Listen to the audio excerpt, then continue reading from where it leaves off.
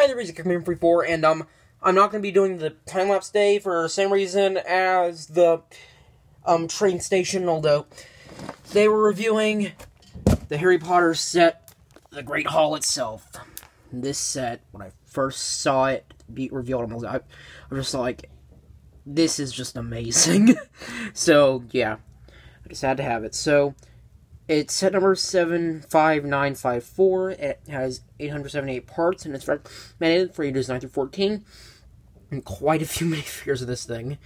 There's just the ones that are physical minifigures. There's also the Basilisk and the Phoenix, if you want to count them, and also the Sorting Hats in there, I think. Although, yeah, so I'm going to get this thing opened, and then we are going to just review it straight up, because I, again, don't have time. So, let's just start now.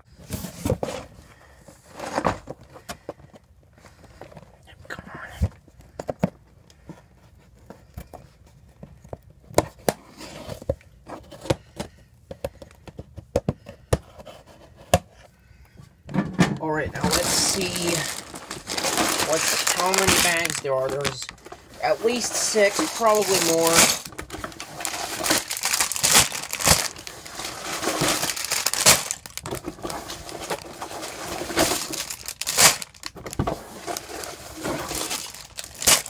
Okay, there are 6 bags. There's a few base plates, and here's another base plate, and there's the manual with stickers, as expected. Okay, there we go.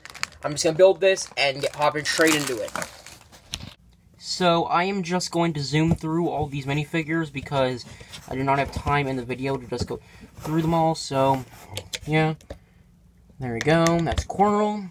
Now Dumbledore, here we go, Albus. I think his actual face looks weird. I'm not going to show you most of their faces, so, yeah. Let's just go. Ron, you're next.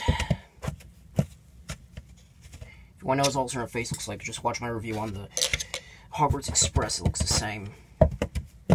Here's Draco Malfoy. Hedwig, you're next.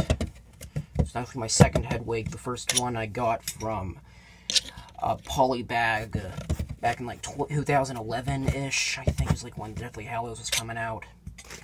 Here's McGonagall.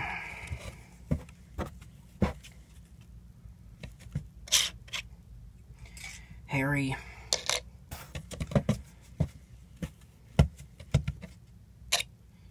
Hermione.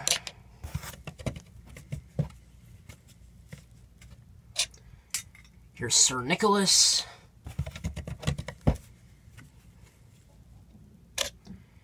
Ginny. Or no, not Ginny. Susan. Susan Bones. Sorry, I messed up on that one. And then the last one here is Scabbers, which is also in the Hogwarts Express, but I didn't show you a view of him there.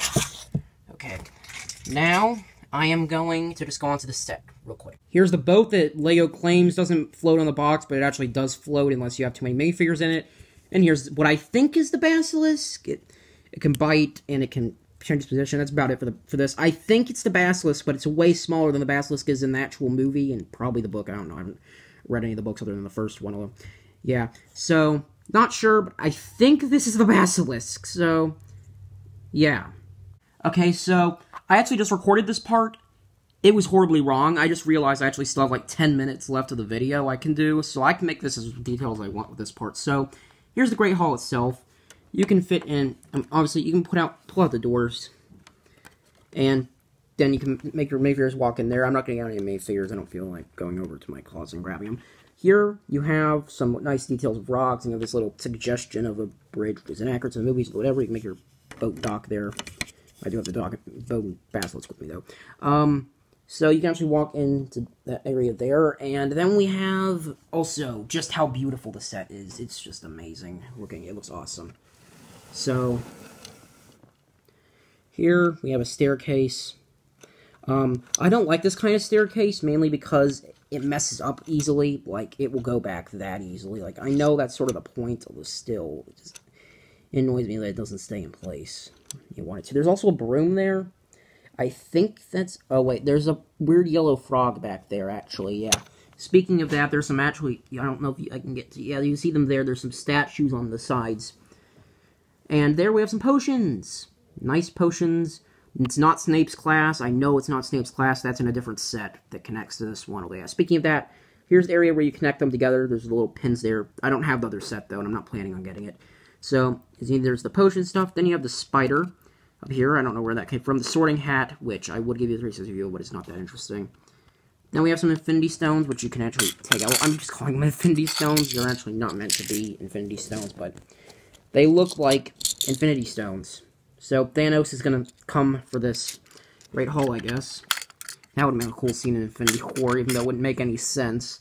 Just imagine that Thanos broke into the Great Hall and stole this stuff in, like, Harry Potter, so I had to fight him off. Just kidding. That sounds dumb. That sounds really dumb. Sorry, my battery just went really low. Okay, so here is the mirror. As you can see it, behind, you can actually take out the mirror. I just put that back there, but you are supposed to just put the Phoenix back here, which broke apart, but yeah. The mirror itself has 4 different options. You have this one of Harry Potter with his parents from earlier on in the movie, and then you have this one of Dumbledore with a couple socks. Maybe he wants to give them to Dobby. I don't really know where that came from. Then you have this side, starting with, there's Professor Quirrell with the Sorcerer's Stone, or Philosopher's Stone. I call it Sorcerer's Stone, because that's what I've always known it as. It's really shiny. Yeah, it's creating glare. Okay, so you can actually, there is one other thing, though, which, why doesn't Harry Potter have the stone in one of these, but whatever. And one that actually is in the movie, you don't see it, but it's in the movie, which is Ron with the Quidditch Cup, which he says he sees, so I'm just going to believe that's where it came from. So, yeah. Then over here, Great Hall itself, yeah. You can actually fit minifigures on these or in front of these, which looks better in front. There's obviously also some food, like cupcakes, and there's some coffee and tea and ice cream and stuff. There's some chicken back there. And back there is a fireplace. And over here, there's some chairs that you can fit in your professors. The set comes with 4 professors, but obviously Hagrid isn't counted here. So you can fit in Quirrell, Dumbledore, and McGonagall. Of course, you can't fit in the ones from other sets like Snape or Lupin or anything. Well, yeah, I have both of those. I only reviewed one of the sets, though. The other one is Pippo's set. Here is the, my brother's, here is the, you also have the Hogwarts Cup, which is not even important after the first movie. I don't get why they even put that in at all. Why did J.K. Rowling write that in? I have no clue. Up here, we have some candles, which aren't that great, but they work, but they're just, they come off, and, well, not off, but, like, they'll, like, mess up the way they're being held up from time to time, so yeah. And then you have the 2 flags. Now, the 2 flags are quite interesting. You can actually turn them around and switch the houses they're on. I just had, originally, my 2 favorite houses, Ravenclaw and Gryffindor, on, so now I switched over to Slytherin and Hufflepuff.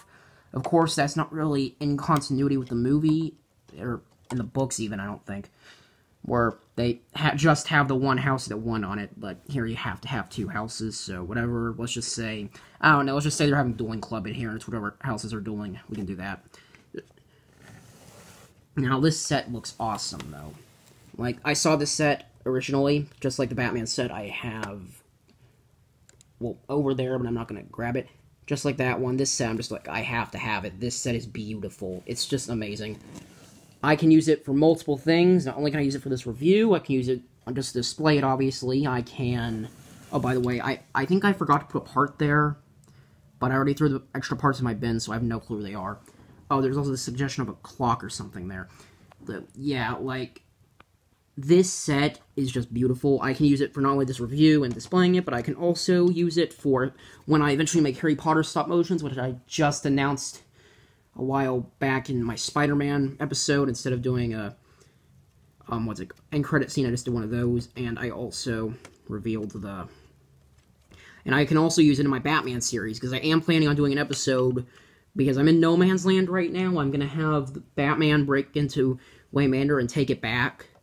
Although, I needed Wayne Manor, because my custom Wayne Manor is not great, although, yeah. I also have plans for, okay, I was trying to say my Villains of Gotham series, not my main Batman series. Well, I might use it in this, but I can use it for Villains of Gotham, because I need a Wayne Manor, and the current Wayne Manor I've made myself. It's custom, it's just awful. You've probably seen parts of it in my stop motions of that, if you actually watch those. Like, just go look, you can see the inside of it, it's not great, but this I can work with that. Not only can I use it for Hogwarts and my Harry Potter stop motions I'm planning, although I can use it for that. So as you can see, this is the best possibility for it. Yeah, so strange as it is, I think that's all that we have time for. I actually have time for more, but I think, although, like, I don't have anything else to show you in the sets, so I think it was a mistake rushing through the minifigures like that, but it's a little late for that now. I don't want to go back and redo that, but yeah, guys, anyways, I'm out, guys. Bye, gooey.